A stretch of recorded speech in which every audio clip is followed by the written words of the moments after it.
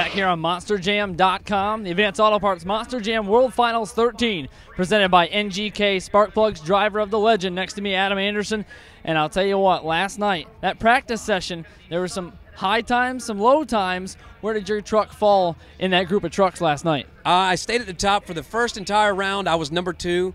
Stayed there and almost to the end, and then actually most of the guys that started knocking their times out, they did more than 2 practice laps. There's no need for that, man. I did 2 practice laps. I was sitting in the truck on the radio in the cold while he was still sitting in the stands. You know, it's going to be a totally different track tonight. Those guys went out there and killed their trucks for no reason last night. You never know what's going to happen. We may go out there and crash tonight. We may do good tonight. So it all depends on what's going on. You know, it's windier today. It's a little bit hotter today. It was really dry last night, so they're going to put a lot of water down. So you never know what's going to happen, man.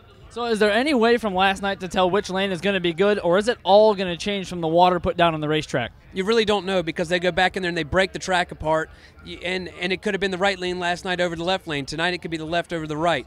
You never know until you get out there and you get on the track. The good thing this year is that, you know, your qualifying time is based off of your fastest time out of 2 of the qualifying passes, and so it doesn't matter which lane it is in, whichever one's faster. So that helps out a lot. But I think the track will be pretty consistent, I hope. As long as the dirt guys, man, they work their butt off, and they should have their stuff right tonight. You touched on one thing, Cole Vennard, back with you, full-time capacity, healed up, ready to roll. How good does it feel to have him back here with you at World Finals? It feels awesome. You know, we've had a great year this year. We've taken home a lot of wins. Taken home too many second places, though, and Cole knows that, and we want to get a win really bad out here. Cole wants one really bad, and it's really not for me. It's for him. You know, I come out here, and I've had a curse out here for the past couple years, and I got to get rid of it. And the only reason I want to get rid of it is for Cole. There you have it from the driver of the legend, Adam Anderson.